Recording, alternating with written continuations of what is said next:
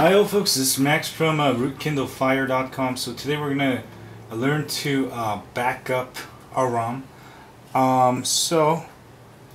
First you'll need a rooted Kindle Fire and also install twerp recovery. If you don't know how, follow my root method at KindleFire.com. First you're going to turn off your Kindle Fire. Don't need a USB cable here. And then you're going to turn it back on. And if you install twerp, just hold down the power button as soon as you see that thing. And when it turns orange, you just let go. You should be entering into twerp recovery.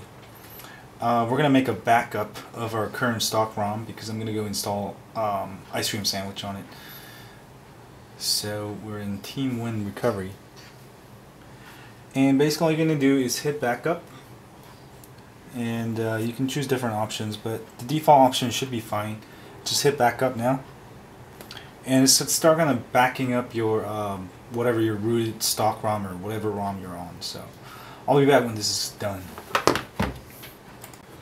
Hi, also backup is done. Main menu. Anytime you want to restore, simply go to restore and choose the date. You can also change the name of this using ES File Explorer, and then you can restore.